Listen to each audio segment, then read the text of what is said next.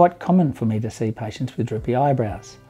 I'm Dr. Mark Doyle, Specialist Plastic Surgeon, and today I want to talk about droopy eyebrows. This can be one or both eyebrows. It often occurs as a result of aging, genetics, and in some patients, particularly if it's just one side and not the other, it may be related to stroke or some nerve injury that patients have had in the past that gives them asymmetric eyebrows. If you do have droopy brows, it's often to have loose skin in the upper eyelids as a result. I often see patients come in with loose skin in their upper eyelids, which is in fact not a problem of the eyelid at all, but due to the fact that the brows are low. Droopy brows will make you look older, may make you look tired or make you look angry.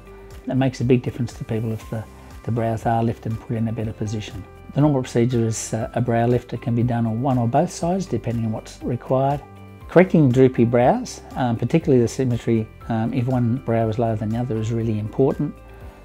The results are that you'll have less loose skin in your upper eyelids, and will make you look younger, less tired and less angry.